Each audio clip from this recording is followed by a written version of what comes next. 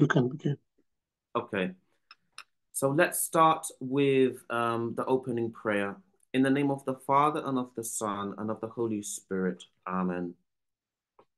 Come, Holy Spirit, come by means of the powerful intercession of the Immaculate Heart of Mary, your well-beloved spouse. Come, Holy Spirit, come by means of the powerful intercession of the Immaculate Heart of Mary, your well-beloved spouse. Come, Holy Spirit, come by means of the powerful intercession of the Immaculate Heart of Mary, your well-beloved spouse. In the name of the Father, and of the Son, and of the Holy Spirit. Amen. So welcome, everyone. Thank you all for having me here. I'm delighted to be here with you all. I thank Benjamin for inviting me to be here with you on these 2 days, day 24 and day 25. Day 24 is about knowledge of Mary, and the theme is we can trust Our Lady with all we have, both material and spiritual. And, you know, the saints had great love for the Blessed Virgin Mary. You know, she was the secret of the saints. Our Lady never impedes us, is never an obstacle to Jesus, but she is the one that helps us to love Jesus, to grow in love for Jesus, her son. And the lives of the saints teach us this. She is the mediatrix of all graces. And the final aim of consecration to Mary is always to belong better to Jesus. Jesus is the final aim of consecration to Mary. But St. Maximilian Kolbe teaches that the most efficacious way of arriving at union with Jesus is through the Blessed Virgin Mary. And the saints teach us that just as Jesus came to us through Mary, God the Father wants that we go to Jesus through Mary. And one can go to Jesus directly. I mean, obviously, we pray to Jesus, we speak to Jesus, we give ourselves to Jesus. Okay, we want to belong totally to Jesus. But it's a more humble way to do it with the assistance of his heavenly mother, who Jesus gave to us from the foot of the cross. So I say a more humble way because if we know how weak we are, okay, we know how much we are in need of God's grace, of God's mercy, okay, and how much we need help. If we recognize this, we would want to use every means at our disposal, okay, to arrive at where God wants us all to be, and that is holiness, sanctity. God is calling each and every single one of us to become saints. He wants us to be holy. So the Blessed Virgin Mary is like that ladder. She is a teacher. Okay. And if we become little and small, because remember, Jesus said we cannot enter the kingdom of heaven unless we are like little children. If we become little and small, holding the hand of our mother, she will lead us to Jesus. But if we think that we are self-sufficient and we're already grown and mature in the spiritual life and we don't have any need of any assistance, we don't have any need from the Blessed Virgin Mary, it will be very difficult. It will be very difficult. And let us remember, the Blessed Virgin Mary is the one who crushes the head of the serpent. Okay? She is the one who crushes the head of the serpent. So let us remember the prophecy of Genesis 3:15. When God spoke to the serpent, he said, I will put enmities between you and the woman, between your seed and her seed. She will crush your head, God said to the serpent. Okay. And in Ineffabilis Deus, which is where the dogma of the Immaculate Conception was proclaimed by Pope Pius the Ninth, we read that the ecclesiastical writers, in interpreting the prophecy of Genesis 3:15, where it says, I will put enmities between you and the woman, between your seed and her seed, taught that by this divine prophecy, the merciful Redeemer of mankind, Jesus Christ, the only begotten Son of God, was clearly foretold, that his most blessed mother, the Virgin Mary, was prophetically indicated, and at the same time, the very enmity of both against the evil one was significantly expressed.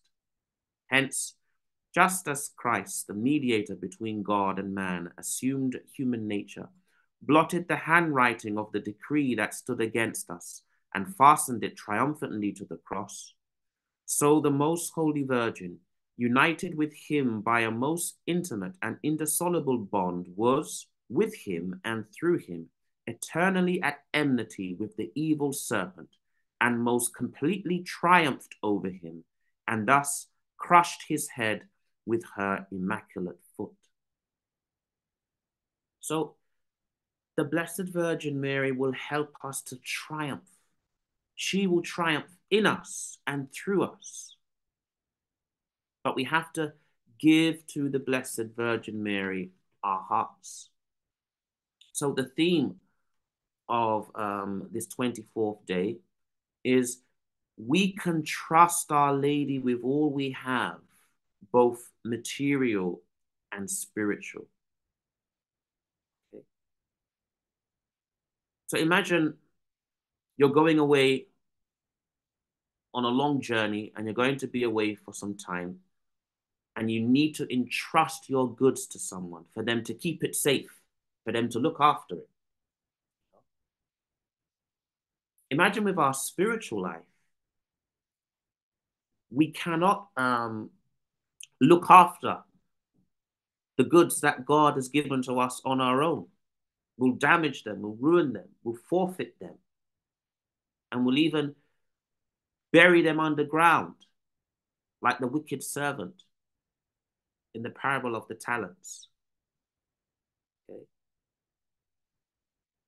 We could all end up being like Judas, the traitor. So we can trust Our Lady. We shouldn't trust ourselves and say, you know what, God has given to me these gifts, these talents, these graces, you know, I'll look after them and I will bear most abundant fruit on my own accord. You know, I want to give these to Jesus, of course. I want to bear fruit for Jesus, of course, we all do. But I believe I can do it on my own. Well, the lives of the saints teach us the lion, the devil who goes around like a roaring lion looking who he can devour, will pay you a visit. And you need the Immaculate Virgin to be there. Okay, so there's one saint called Saint Luigi Orione, Don Luigi Orione, who died in 1940. This is very recent. And, you know, his body is actually incorrupt. And he was a spiritual son of Saint John Bosco. You know, he knew John Bosco. And he would entrust everything to the Blessed Virgin Mary. And she would always provide for him. He founded a congregation called the Sons of Divine Providence, because he would just see how divine providence, he was always being helped. And it was the Blessed Virgin Mary who was helping him in each one of his endeavors. And even if you think of St. John Bosco himself, who I just mentioned, he had a dream. I don't know if you know that St. John Bosco had these prophetic dreams. And when he was still a boy, he had a dream. I'll just synthesize it. He saw boys okay, that our Lord wanted to entrust to him. He wanted St. John Bosco to look after them. But they were like wolves. They were like wild beasts. And St. John Bosco said, I can't manage this. And then he saw Our Lady. Okay. And he saw Our Lady. And Jesus was telling him to entrust himself to Our Lady, to entrust this mission that he has given to him to Our Lady. And those wild beasts turned into lambs. They turned into lambs. And the prophecy later on in his life came true. He had a great devotion to Our Lady, in particular under the title of Mary Auxiliatrix, Help of Christians. Okay. And, he founded the Salesians and also a female order, female congregation. And, his life work was to look after the juvenile delinquents, the young kind of unruly boys. And one of them became a great saint, Saint Dominic Savio. And I've already mentioned Saint Luigi Orione, who knew Saint John Bosco when he was a boy. So that's proof, again, in the life of the saints that entrusting the mission that God has given to you to Our Lady, because the final aim is always Jesus, to present it to Jesus. At the end of our life, we say, Lord, you entrusted these talents, these gifts to me, this mission to me. Here, just like the parable of the talents. One was given 5 gifts, and he multiplied it and got 10. Another was given 2, and he got 4. You see, so to bear fruit at the end of our lives, so that Jesus can say, well done, good and faithful servant, enter into the joy of your Lord. So Jesus is always the final aim. And as I mentioned, God is calling each and every single one of us to become saints. So he has a mission, a particular mission for each and every one of us from all eternity. Before we came into existence, God had this mission for each one of us. And Our Lady, she knows exactly what that mission is. So how can we leave her to one side when she has all of the graces, all of the means of helping us to fulfill God's plan perfectly? She's there. She has these graces in abundance. So how can we leave her to one side and not make use of her and not acknowledge her as our mother and not trust her and entrust everything we have to her? And finally, one more example in the lives of the saints is Padre Pio, the great Padre Pio, who died in 1968, and that's very recent. You even have video footage of Padre Pio. I like. There's one video footage where Padre Pio didn't really like the camera too much, so there's a man filming him, and he gets his cord and he whacks it. As if to say, "What are you doing filming me?" So you're okay. I'm not going to whack the camera because I pushed okay on the option that came out and said you're going to be recorded. So I won't give Benjamin a whack with my cord. But Padre Pio was just such an extraordinary saint. He had the gift of bilocation, which meant that he could be in 2 places at once. He could do more than 2 things at a time. So he could be hearing confessions, he could be bilocating, and he could be praying rosaries, and he received a mystical gift to be able to pray 100 rosaries a day. Humanly speaking, that is impossible, to pray 100 rosaries a day. That was a gift he was given by Our Lady. And, he had the stigmata for 50 years. And, so many gifts. We could speak all day about Padre Pio. But he was saving a lot of souls. And the devil, the ancient serpent, who's mentioned in the beginning, Our Lady is the one who crushes his head together with her son. The more someone is saving souls from going to hell, the devil's going to come after them. And that's exactly what he did with Padre Pio. And he would actually physically attack and beat Padre Pio, beat him, physically attack him. So Padre Pio, when he was a boy, um, he considered himself to be a bit of a coward. We see Padre Pio and think, well, what a heroic, brave soul. But when he was a boy, he considered himself to be a coward. And our Lord showed him, when he was a boy, a large monster and told Padre Pio, he's going to have to fight that monster. And Padre Pio was afraid. But our Lord assured him, with his help, he'll be victorious.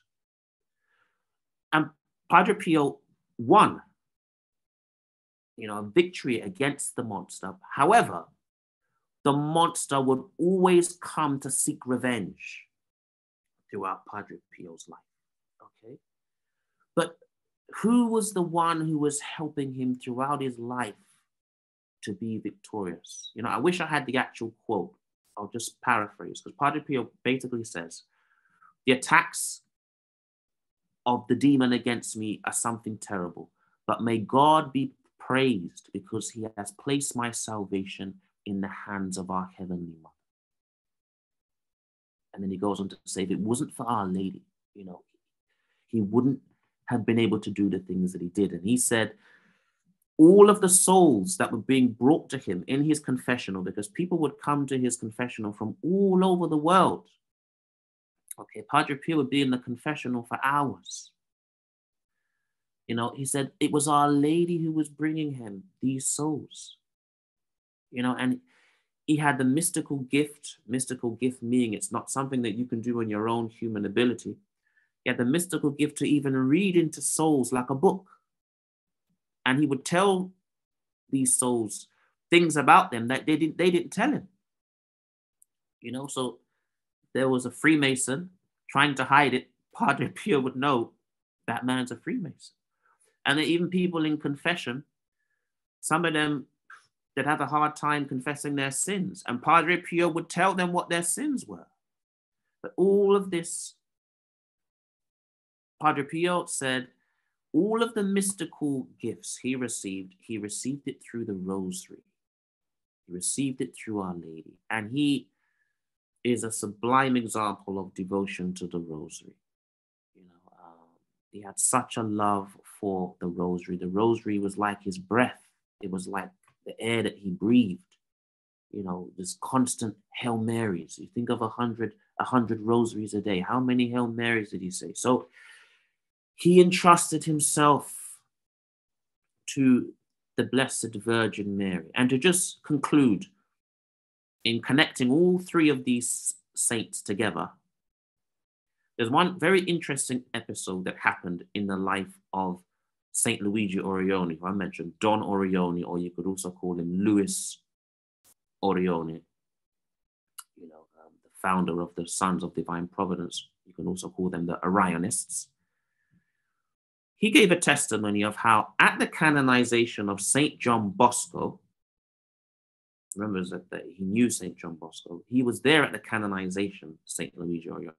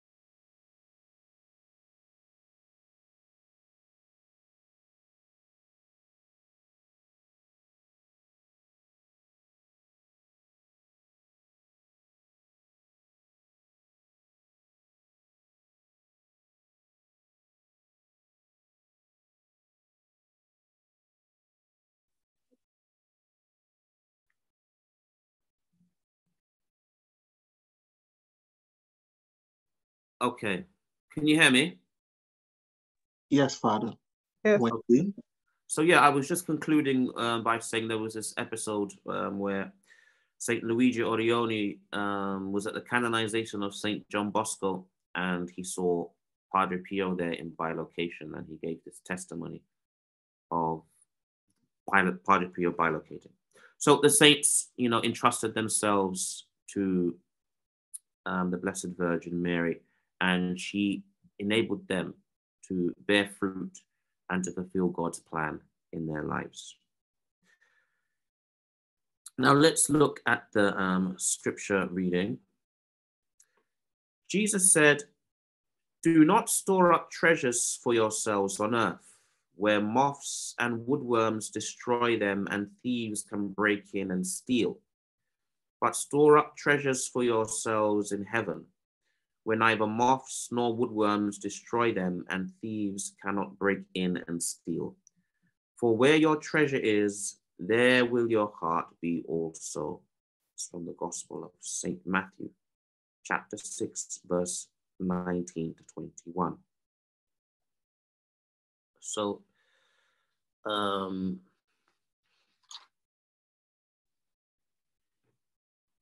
Benjamin was asking if I could speak a bit about the saints.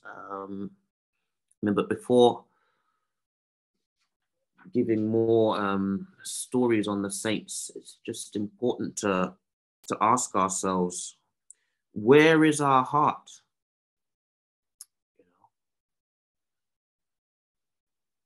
Some people ask the question, why is it difficult to give the heart to God?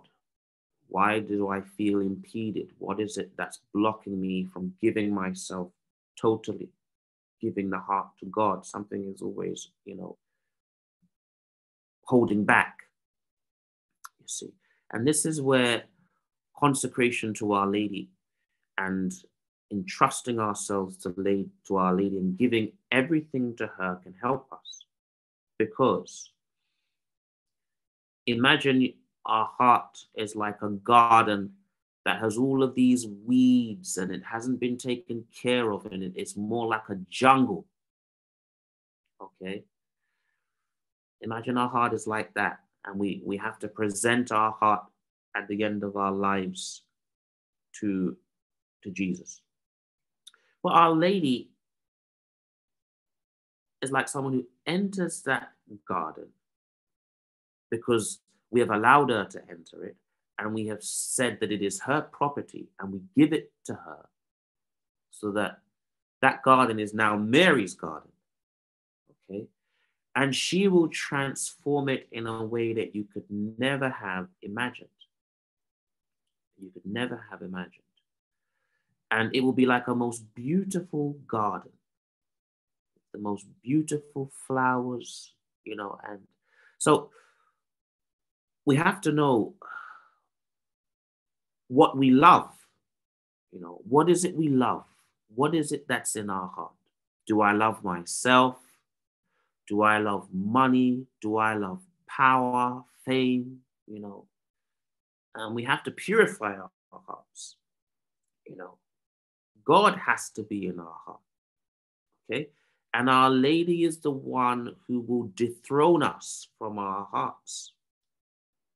And she will place Jesus there. She will enthrone Jesus on our hearts and make him the king of our hearts. As I mentioned, consecration to Mary, the final aim is always Jesus, to give everything to Jesus, to belong better to Jesus. Okay? For him to reign in our hearts, reign in our lives, for him to be our everything, for us to love Jesus in the Blessed Sacrament, in the Eucharist, with our whole heart. But we are weak creatures, sinners with concupiscence. You know, we have defects and weaknesses, and we need help to overcome these weaknesses and defects. We need help to fight the good fight and come out victorious. So she is the one who will transform that garden of the heart of the soul. And in the life of Saint Juan Diego, so remember I was saying every single one of us has a particular mission that God has entrusted to us from all eternity.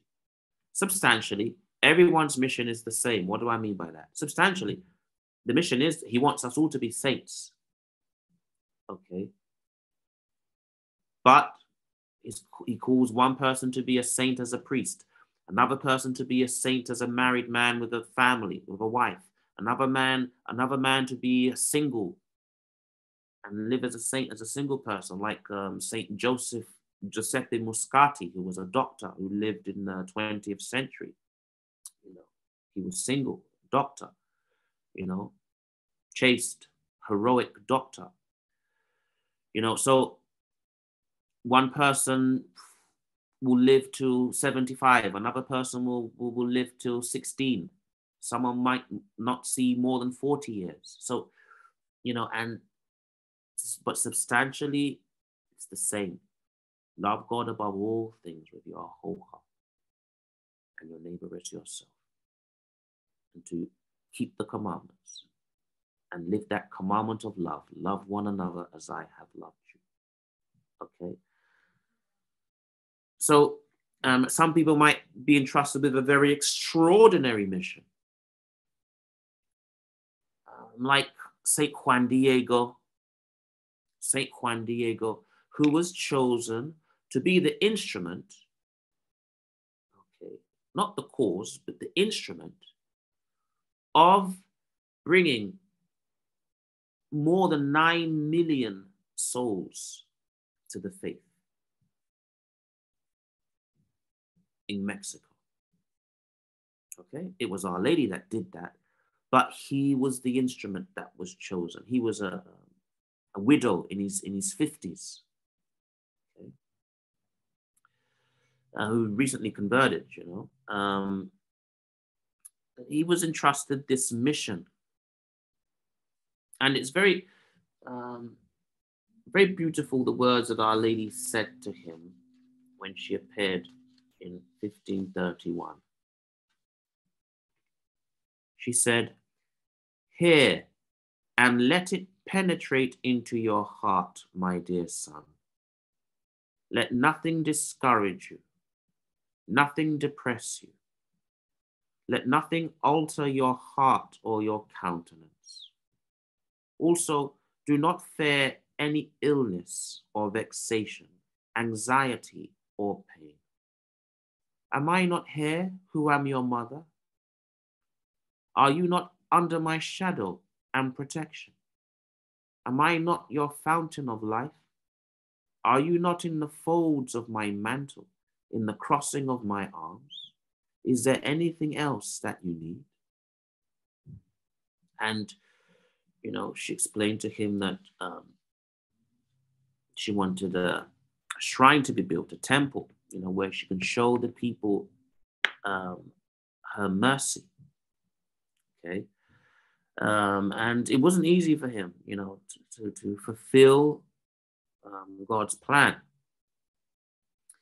And, you know, I'm sure you all know the story, but there's just one episode I want to use as a bit symbolic for what we've been saying thus far about Our Lady transforming and beautifying, as it were. When the bishop wanted a sign, and St. Juan Diego was to go up Mount Tepeyac. It was in December, winter time. And, you know, on the top of the mountain in winter, in December, you're going to find snow, you know. So, but the sign was that there was going to be flowers there. flowers. And he went, picked the flowers,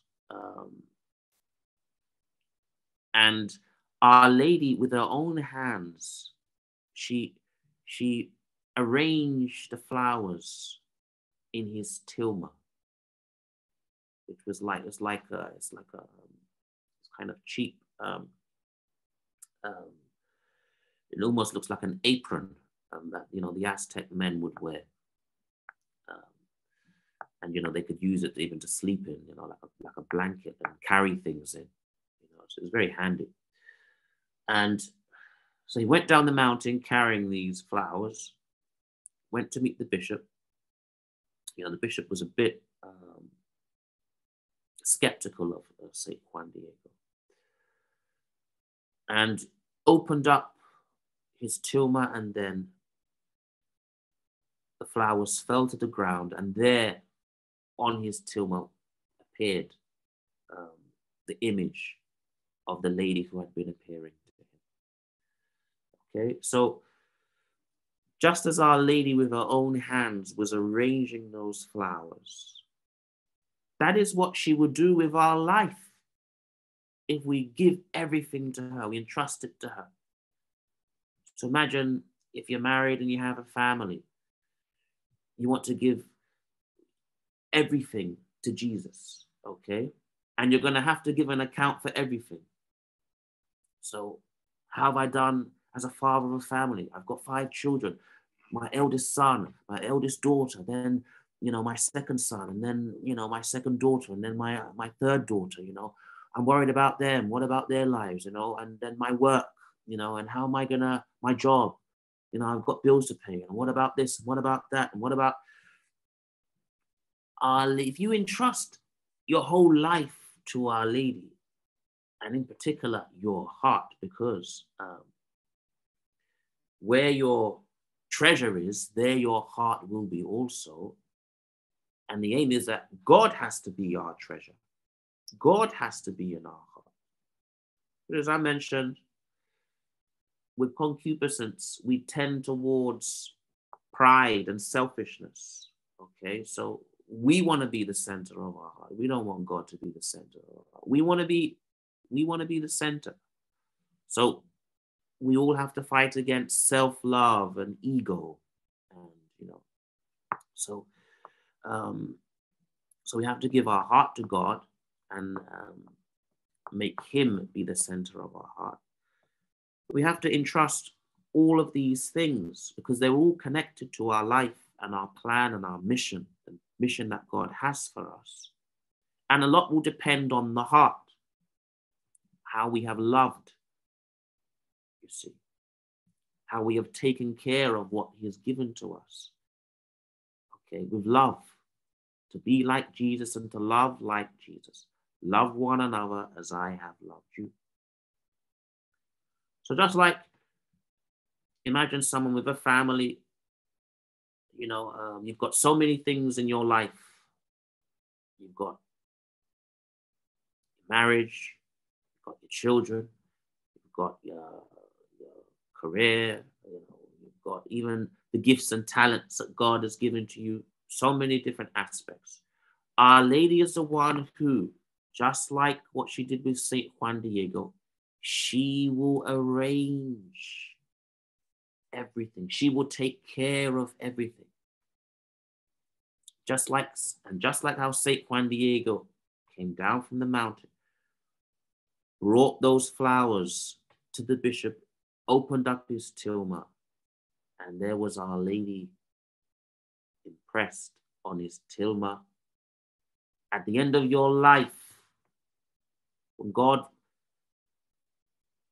wants you to give an account, and we all will have to give an account, he wants to see in your soul Jesus. But the only way to have Jesus in your soul, for you to be another image of Jesus, is for you to be like St. Juan Diego and have Mary, not on the tilma, but inside you. Because I mentioned, she is the secret of the saints. And she was the one who helped them to be transformed, as it were, into Jesus. St. Francis of Assisi, the founder of the Franciscans, he was called another Christ. He was called another Christ. He's the first saint in the history of the church that we know of that had the stigmata. And he was so like Jesus, and he became so little and small, St. Francis of Assisi. For St. Francis, as I mentioned, for all the saints, Our Lady was their secret. But she helped them in a particular way. What I mean by that is, Saint Dominic, the great preacher who founded the order of preachers, the Dominicans, and also in his life, I'll come back to what I'm going to say about St. Francis, but also in St. Dominic's life, when his mum, Donna Juana, was pregnant with St. Dominic, she was given a vision of a dog, a black and white dog that had a flaming torch in its mouth, and it was going all around the world, spreading the light, putting out the darkness. And it was revealed to her that that was going to be her future son, St. Dominic. He would do that with his preaching.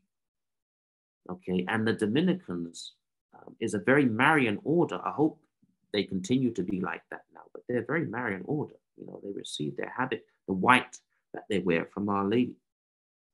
Okay. And Our Lady gave to St. Dominic the rosary. And it was through the rosary that St. Dominic was successful in his preaching. And he had a great devotion to the Blessed Virgin. So you see again, the mission that God had for St. Dominic from all eternity, which was revealed to his mother, that her son was going to be that dog with a flaming torch in its mouth, putting out the darkness. And that represents also the heresies that he was going to defeat. It's through the rosary, through Our Lady.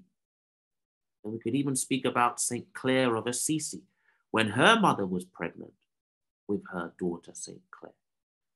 She was shown that her daughter was going to be a brilliant light. Okay. And her mother's actually Blessed Ortolana. And her mother, in wanting that prophecy to come true, she named her daughter Clare.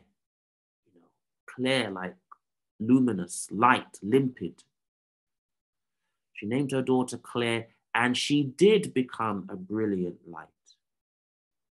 In the 13th century, St. Clare of Assisi, she spread virginity, chastity, purity all over Italy. So many young women, a lot of them from noble families, were leaving the world and embracing consecrated life, virginity.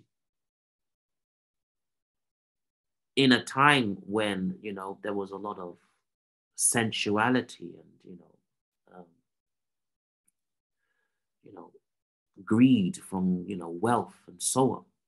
That is why our Lord Saint Francis of Assisi, the poor man of Assisi. And to go back to what I was saying about Saint Francis, his mother, when she was pregnant with Saint Francis, and it was time for her to give birth, Saint Francis's father was away. He was a very famous cloth merchant. She wanted to imitate Our Lady.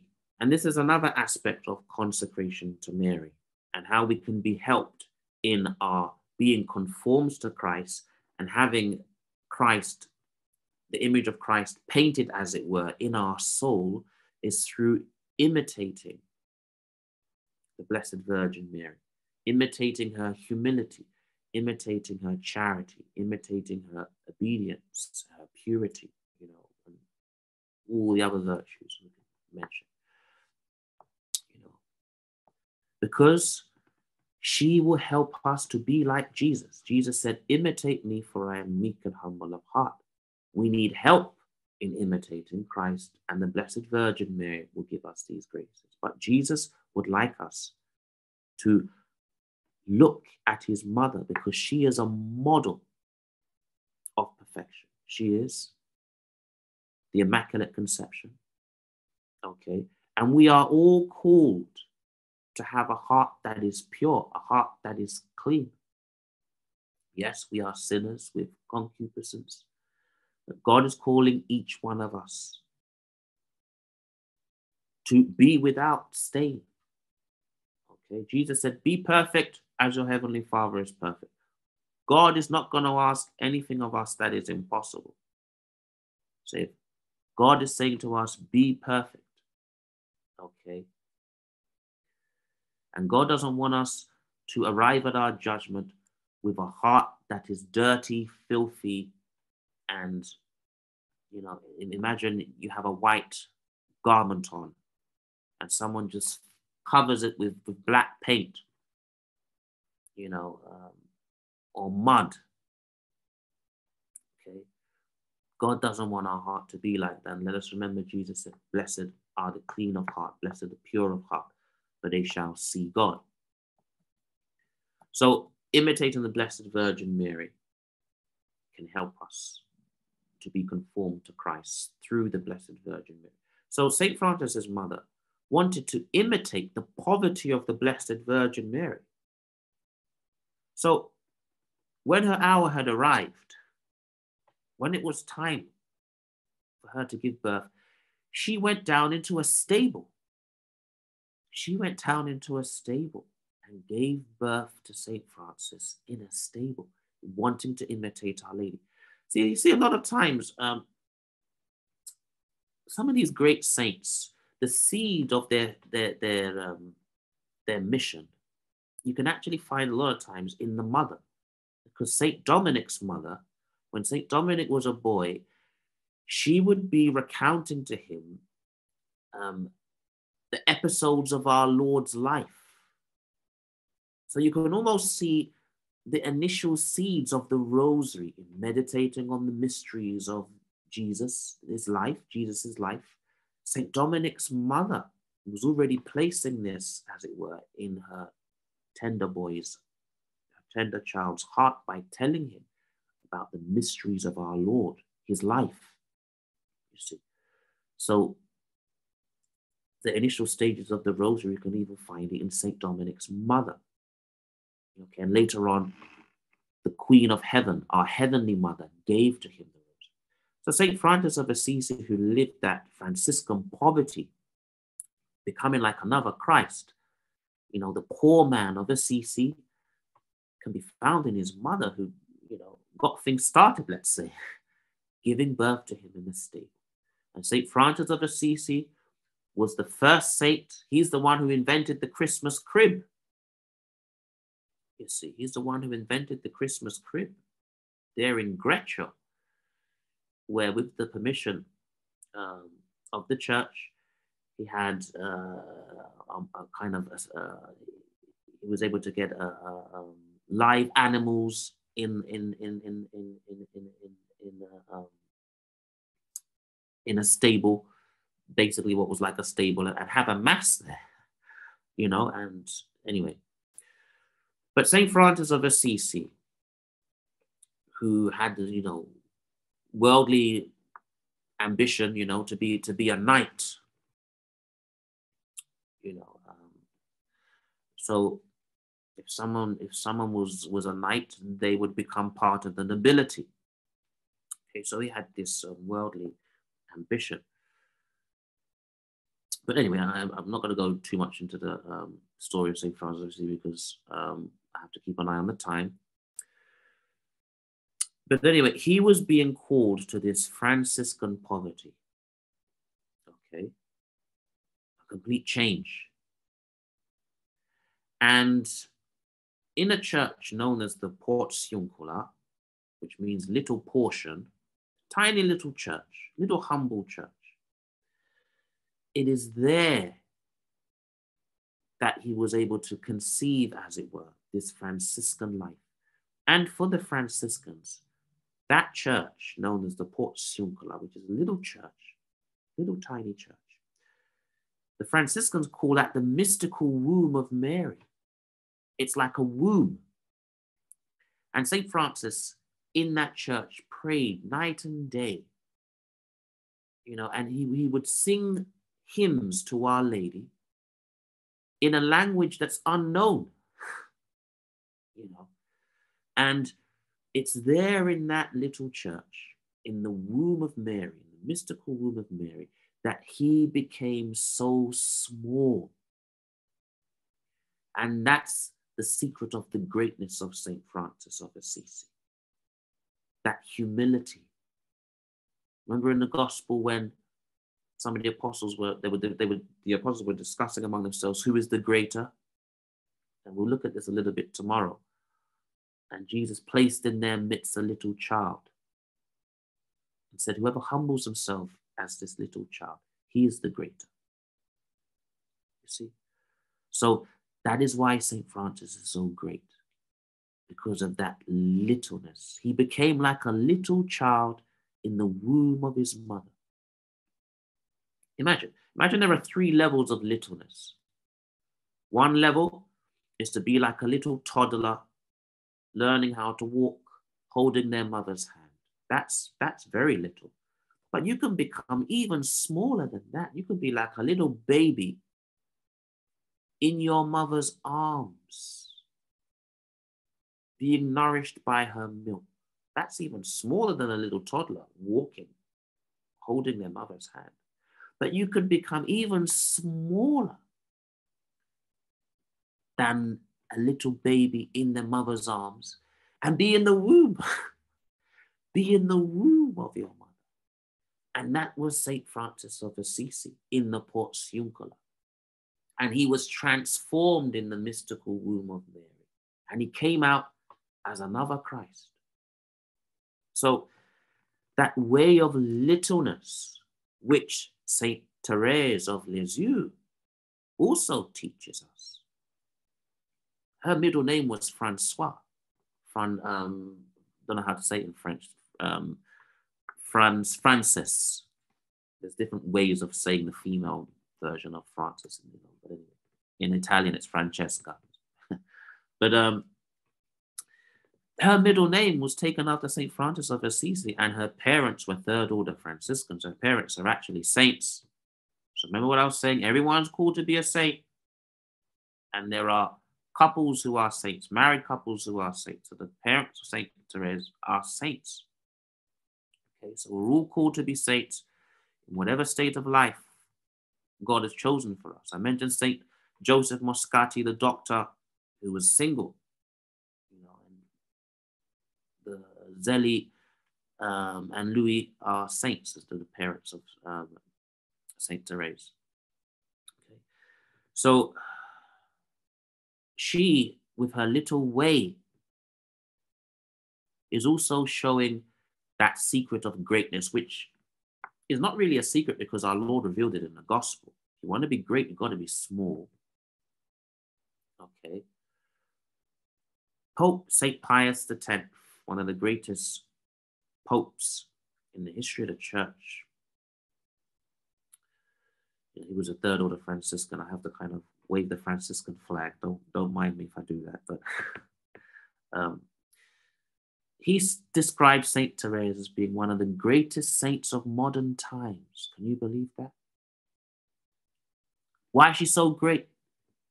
Look, she's the saint teaching us the little way, littleness, and she became like a little child. So, and she, if you know about the Our Lady of the Smile and the miracle she received from Our Lady, and she said that she would tell Our Lady everything.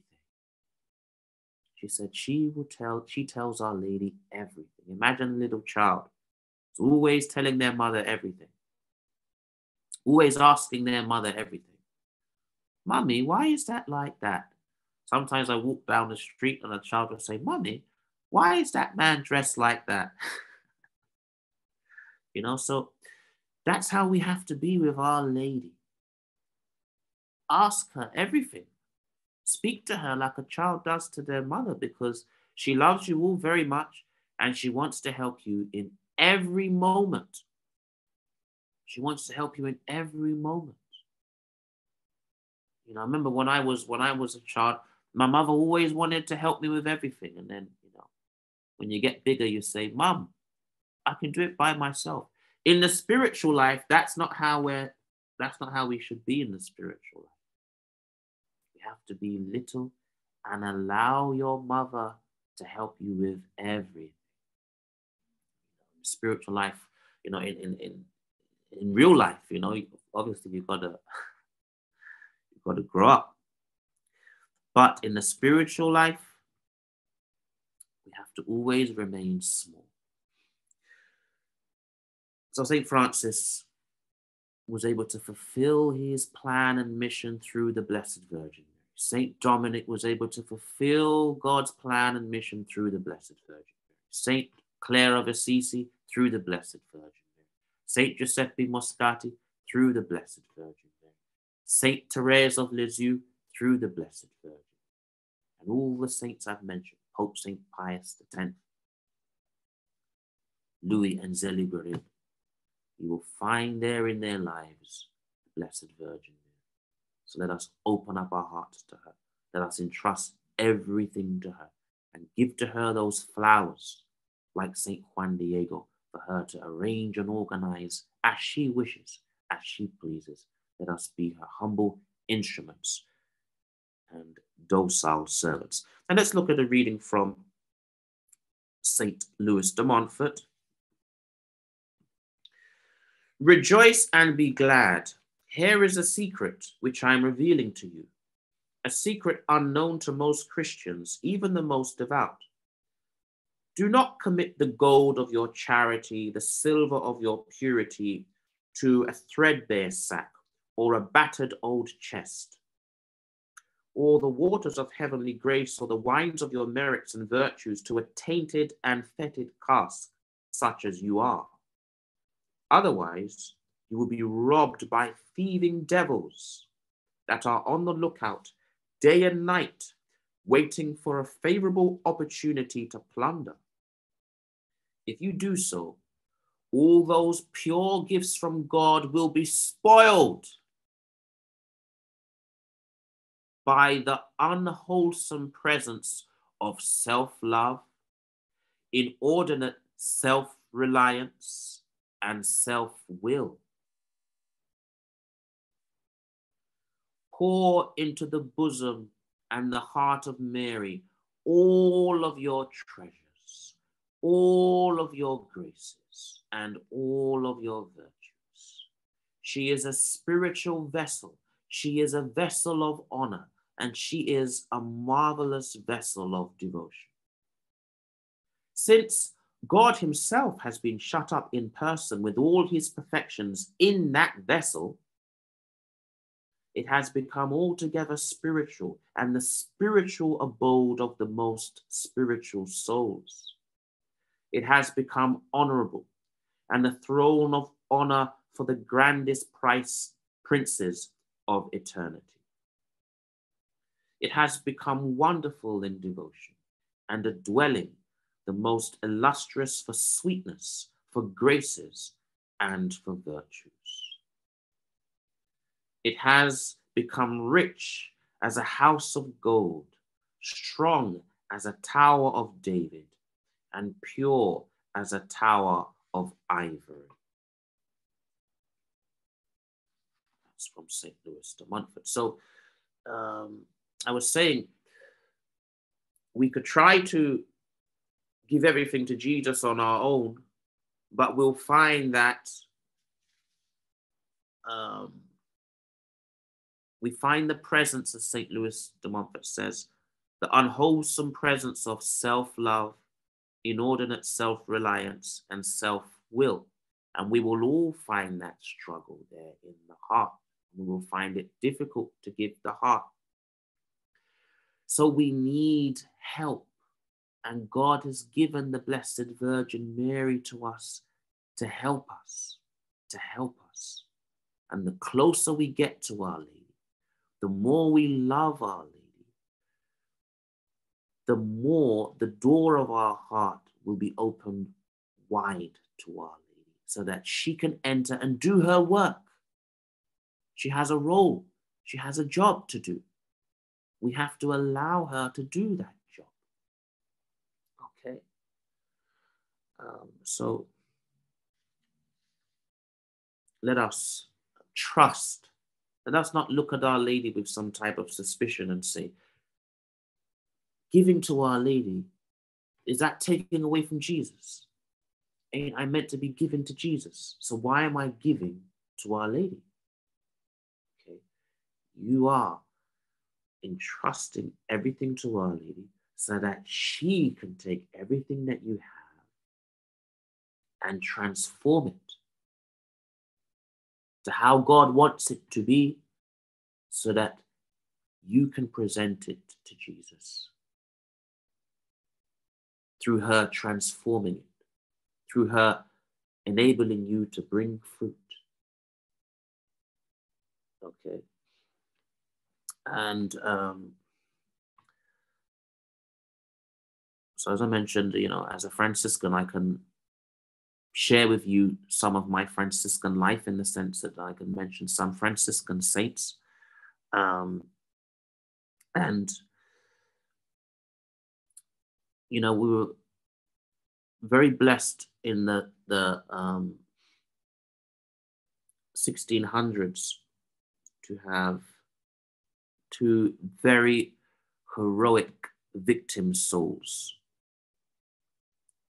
One of them lived in the 1500s and 1600s. She's a venerable Mother Mariana de Jesus Torres, a Spanish Conceptionist nun. The Conceptionists are part of the Franciscan order. And the other lived in the 1600s and 1700s. She's called Saint Veronica Giuliani. Saint Veronica Giuliani, who was basically like a female Padre Pio, long before Padre Pio existed. She had the stigmata. But yeah, she's like a female Padre Pio. And, both of them had a very particular mission. Venerable Mother Mariana, she was entrusted with having made a statue, to make a statue of Our Lady. Okay, Our Lady appeared to her, said that she wanted a statue.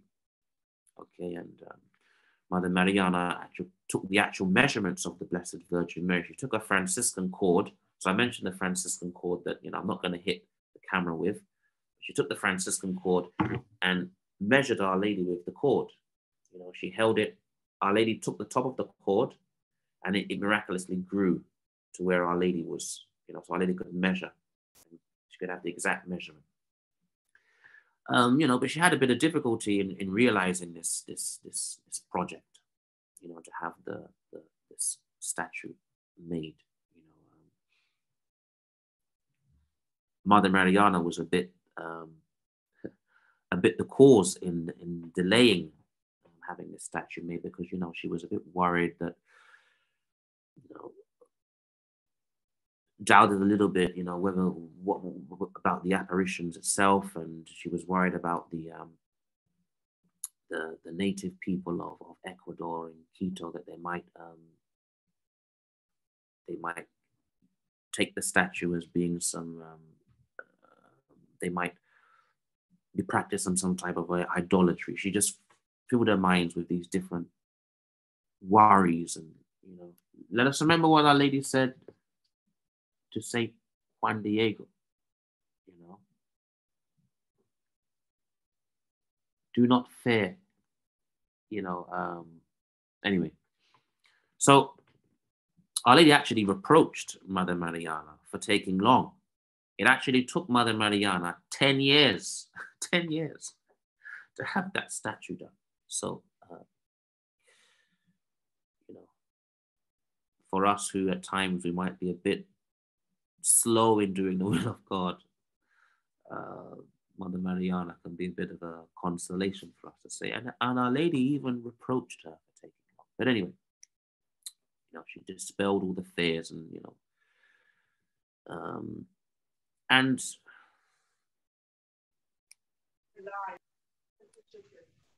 that that statue was miraculously done with the help. She got a very skilled and pious sculptor to do it, who started the work. He went to Spain to get some particular colors to finish it. But in his absence, the statue was miraculously completed by the three archangels, Saint Michael, Saint Gabriel, and Saint Raphael the Archangel, with the help of Saint Francis of Assisi. Saint Francis of Assisi placed his cord around the statue. And when the artist came back from Spain, saw the statue, he said, "This is not my work," And Our Lady had actually appeared, and she walked into the statue singing her Magnificat. She sang the Magnificat from inside the statue. And that is what Our Lady wants to do in our life. She wants to enter into us, and she wants to sing her Magnificat. My soul glorifies the Lord. She wants to sing that. It'll be our victory. Okay, it'll be our hymn of victory. But Our Lady has to sing that from within us. Okay, so we have to let her in. But Mother Mariana also had the mission of suffering for the 20th century and our times as well. So I don't know if some of you are aware of the apparitions of Our Lady of Good Success in Quito, Ecuador, in the 16th and 17th century. So in the 1500s started it, and in the 1600s as well. But 1500s, you've got to remember, not too long after Guadalupe. So Our Lady appeared to St. Juan Diego in 1531. But it was in the latter part of the 1500s. She appeared to Mother Mariana. And she showed Mother Mariana our times, the 20th century and beyond. And what Mother Mariana saw was so shocking. She actually died. It was so shocking. She was asked to be a victim soul for our times. She heard the voice of God the Father. She saw our Lord, and there were 3 swords hanging above our Lord's head. On one sword was written, "I will punish heresy." On another sword was written, "I will punish blasphemy." And on another sword was written, "I will punish impurity." Okay. And God wanted Mother Mariana to be a victim soul for these times, and the swords plunged into her. And she died, but she came back to life again. She actually died 3 times. So she suffered for our times. And she saw so many things. So remember, this is in the 1500s, 15 and 1600s. And a lot of the prophecies that she saw came true. So she saw that there will hardly be any innocence in children. We're seeing that now. There will hardly be any modesty in women. We're seeing that now. You go out in the summertime, I'm going to say it very frankly, the women are dressing like prostitutes. Okay? But anyway. And she showed her how the sacraments would come under attack. Marriage, the Eucharist, with many sacrileges, people taking the sacred host and profaning it. Okay?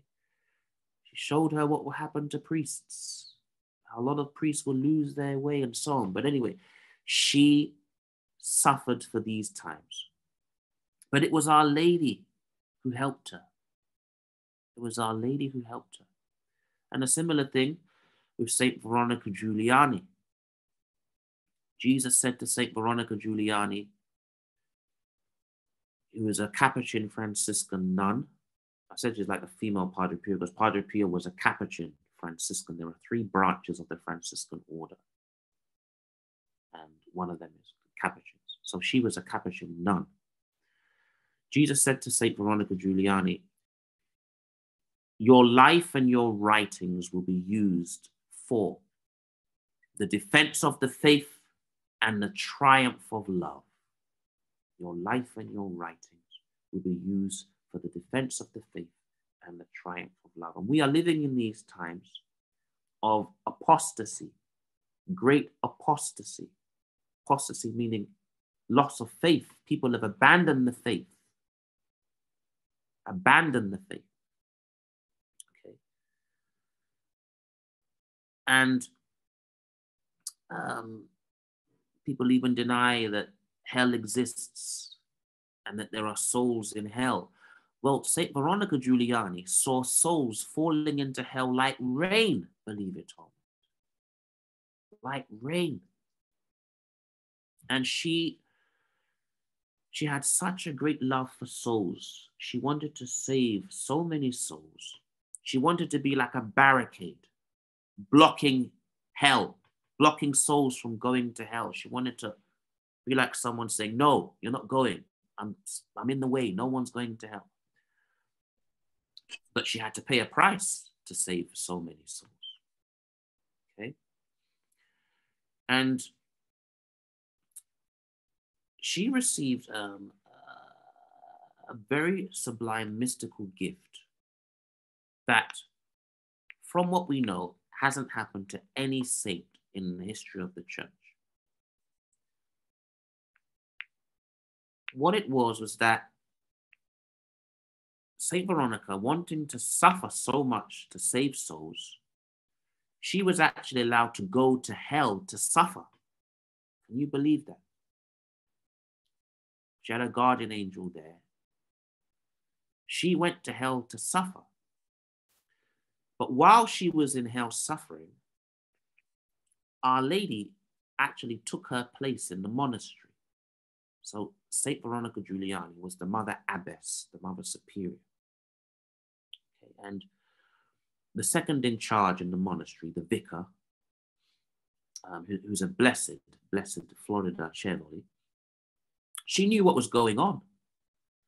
She knew that there were times when Saint Veronica would be in hell suffering.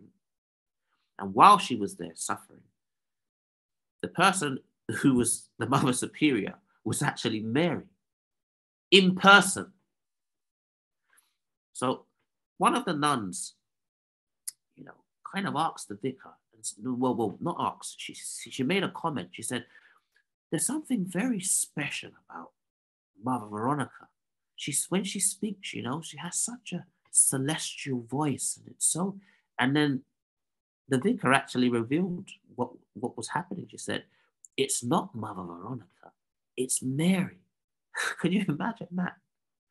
Being physically substituted by Our Lady. So sometimes Our Lady would actually physically take her place.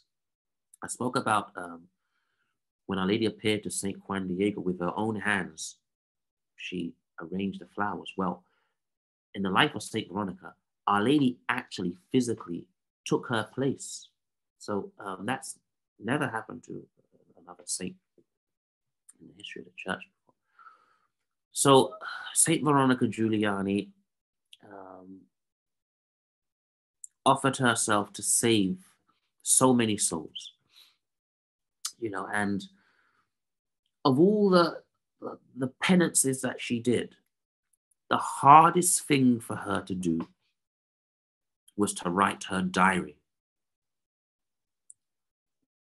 Believe it or not. So she would do some penances that we couldn't repeat, to make up to do reparation for all of the blasphemies. she would tie like a large cylinder block of cement around her tongue. Like we couldn't do that. But she would do some some penances that we couldn't even think of, and we can't imitate everything that the saints do. That has to be said. But the hardest thing for her was to write her diary, because under obedience she was told to write her diary, but she would have to reveal all of these mystical things that were happening to her. She was very humble. She didn't want anyone to know. So that for her was a penance. But the content of that diary was going to be so beneficial for the world and for the church. She actually wrote 22,000 pages. I'll repeat that. 22,000 pages. Can you believe it? And they're still translating her diary. And the devil tried to do everything he could to stop her from writing that diary. Now, as I mentioned, the devil, I don't know if the computer's gonna pack up or anything like that. But anyway, he tried to do everything he could to stop her from writing that diary. And there's actually a very good film documentary that's been made of Saint Veronica Giuliani. It's in Italian, but it has English subtitles. It's called, it's gone out of my head now. It's called something like The Awakening of a Giant. The Awakening of a Giant, Saint Veronica Giuliani film documentary. So if anyone's interested in learning more about her life, there's an interesting scene where she's writing her diary and then the devil comes into her room and tries to, discourage her and scare her. And then she starts saying the Hail Mary. She starts saying the Hail Mary. And then she overcomes the devil with the Hail Mary and is able to continue to write her diary. Okay, so she entrusted everything to Our Lady. She herself said that Our Lady guided her in everything. I remember what I was saying about being like a child whose mother wants to help them in everything, and we have to allow our mother to help us in everything. Our spiritual mother, the Blessed Virgin Mary. Saint Veronica was so humble. She felt herself in need of Mary in everything. In everything. Remember, Jesus said, without me, you can do nothing. Okay. Well, Our Lady has been given to us by Jesus. Okay. And the graces of God, okay, which come to us from the Father, through the Son, okay, distributed through the Holy Spirit and the Blessed Virgin Mary, who is mediatrix of all graces. So the graces come from the Father, pass through the humanity of Christ, and is distributed to us through the Holy Spirit, together with the Blessed Virgin Mary, who is the mediatrix of all graces and the spouse of the Holy Spirit. Okay. She is helping us. So to recognize we can do nothing on our own, okay, we will live that through this consecration to Mary. So Saint Veronica was so humble. She felt she needed Our Lady's help in everything. And she herself says, Our Lady helped her with everything, even the little things. And Our Lady was guiding her. And when she was the mother, when she became the Mother Abbess, she gave the rule of St. Clare and the keys of the convent to Our Lady and entrusted it to her and said, here, you are the Mother Superior. That was her humility, to say, I can't do it. You have to be the Mother Superior. And similar thing,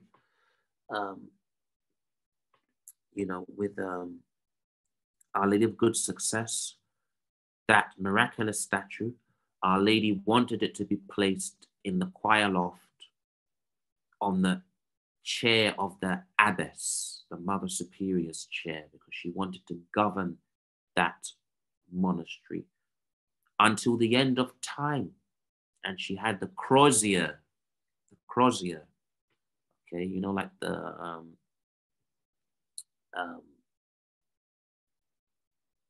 the bishop has his pastoral, you know, and the Mother Abbess has the crozier, so sign of her, you know, power as abbess and her authority.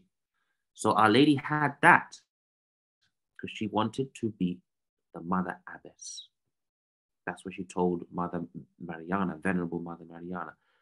But St. Veronica Giuliani herself acknowledged that. I can't do it. Let it be you. And she entrusted everything to the Blessed Virgin Mary, and everything worked out. So, just to conclude again with St. Louis de Montfort, you know, let us pour into the bosom and the heart of Mary all your treasures, all your graces, and all your virtues. She is a spiritual vessel. She is a vessel of honor, and she is a marvelous vessel of devotion. Okay. Now, let's go to our resolution. Let us ask God for the grace to give everything to him through Mary. Let us ask for this grace. And I'll give you all a blessing. Behind me, I actually have an image of Our Lady of Good Success. You probably can't see it because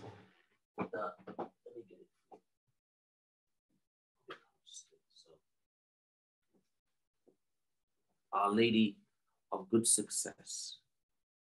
Okay, so this is the crozier. She's the Mother Abbess. Okay, she's the Mother Abbess. And she's the Mother Superior.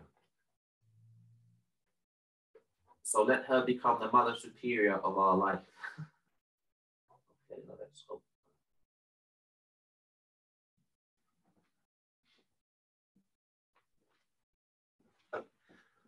Let her become the Mother Superior of our life. Okay, so I'll give you all a blessing. Hello? Hello, Father. Okay, so I'll conclude with giving you all a blessing through